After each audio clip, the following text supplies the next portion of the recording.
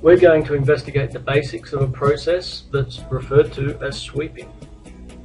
At the top right of the workspace, you'll see some flashing arrows and the text "Create Solids." This is referring to the solid toolset. You can consider all of these manual functions of 3Design. If we click on the text, you'll see the icon changes and we're now in the Jeweler's Bench. This is where the jewellery-specific functions and wizards of 3Design are located. Most of these tools are utilising several combinations of manual functions to achieve common jewellery tasks in an easy and swift manner. In here, under Ring Creation, we're going to find the Sweeping Wizard. Although it's not a one-stop shop for sweeping, it allows us to create a large variety of different bands quickly and easily. Left click on that.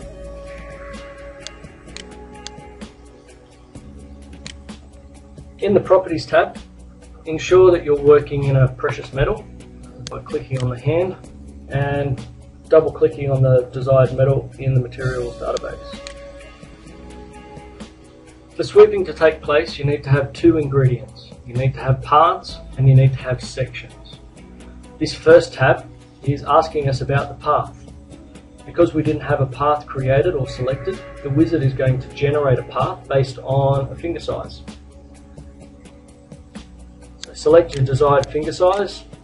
In my case, I'm going to select UK size M.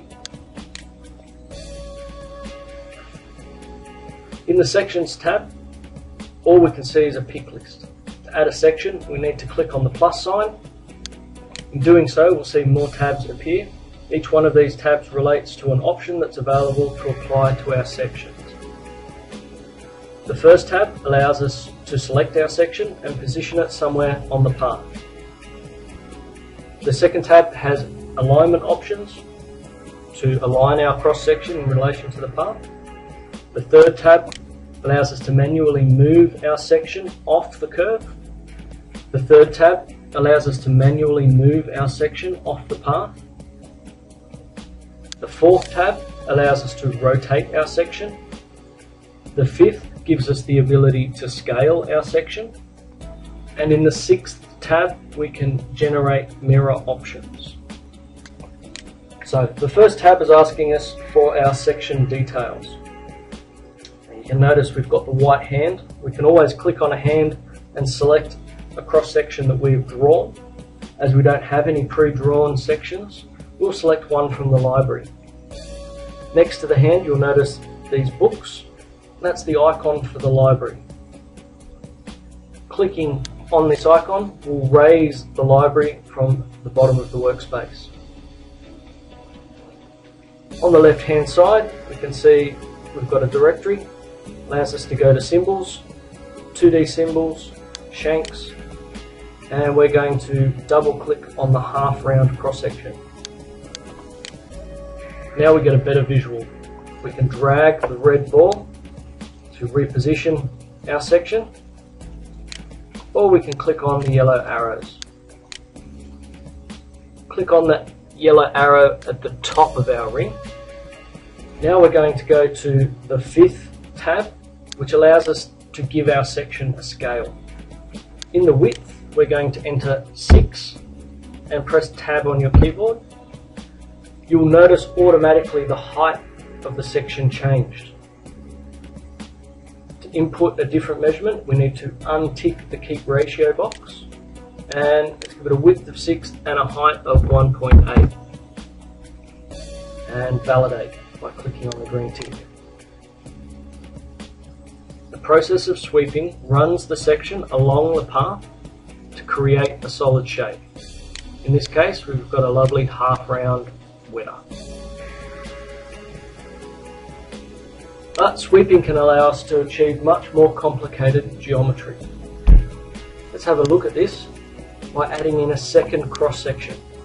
To do this, we're going to double left click on our ring to open back up the properties. In our sections list, click on the plus to add another section. This duplicates our first section. We're going to go to the first tab and choose from the library a different section. In this case, let's go for the Hershey. and click on the yellow arrow at the base of the ring and validate.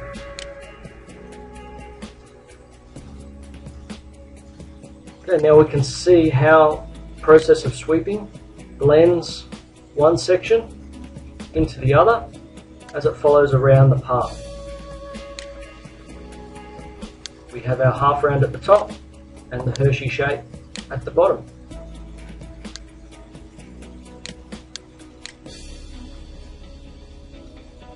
Let's take a closer look at some of the other options available in this tool. Double left click on the ring to bring up its properties. First thing, let's change the Hershey section to another shape. We'll do that by going to the first tab, clicking on the books.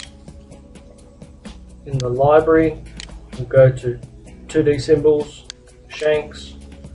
Scrolling down towards the bottom, you'll find the square round corner section. Double click on that.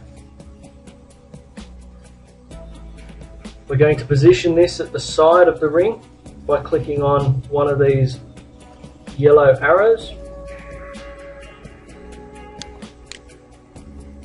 Go to the 6th tab and we're going to apply a mirror. The type of mirror we'll apply is a vertical plane. You can see there's a copy of our cross section on the other side. Now we're going to have a bit of a play with our first cross section. So going back to our list, we're going to select section 1, going to the first tab of section and changing our cross section to these symbols, shanks, and we'll pick the shield cross section. Okay, let's go to scale and change the width to 2 and the height to 3. We'll click on the eye. We'll update our visuals. So we can see that it's going from this square round section up to our shield shape and then back down to our square round section. Let's go to the Move tab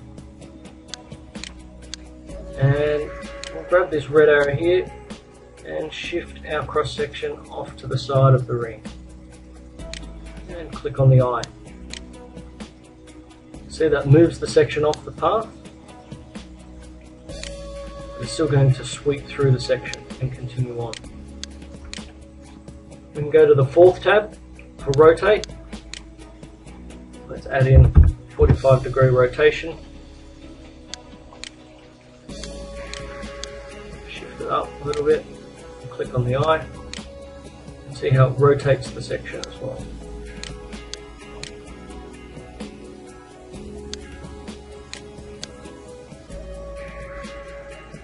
So the Sweeping Wizard gives us a lot of opportunities to play around with our shapes and explore some different options.